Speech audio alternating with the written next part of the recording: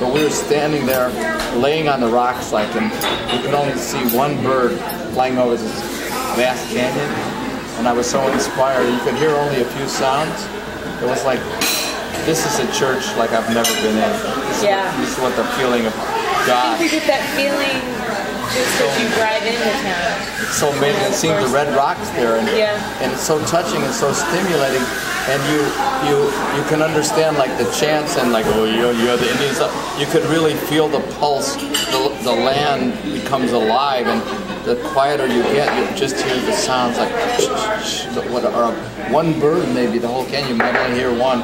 You might see a little butterfly, whatever. But it's like almost like you're on peyote or something without having to even take it there. Yeah. It's wonderful. I know, it's a gorgeous place. Such an enriching experience. Yeah, I definitely need to go there. You going to share that poem with us? Or?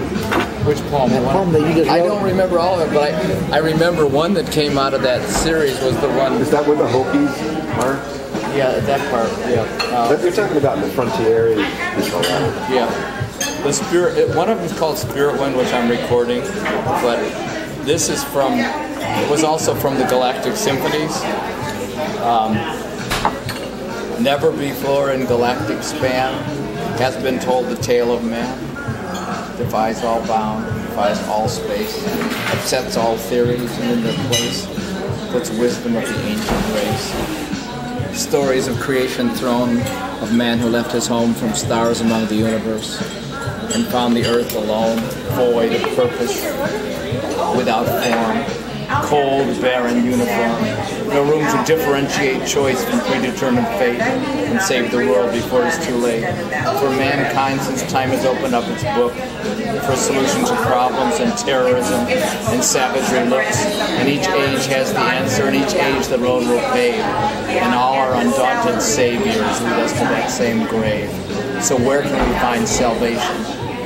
Hey, there we go. Can we discern from the movement of the tree within the quake the presence or the power through which earthly things take shape? Can we know from the pull of the planet and the stars the life within the atom, the life we know is ours?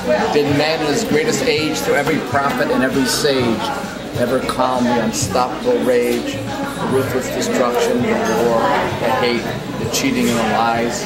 Did anyone stop the horror through the earthly wise? Did anyone you know of teach the roses how to grow? Show the harmony to maple leaves?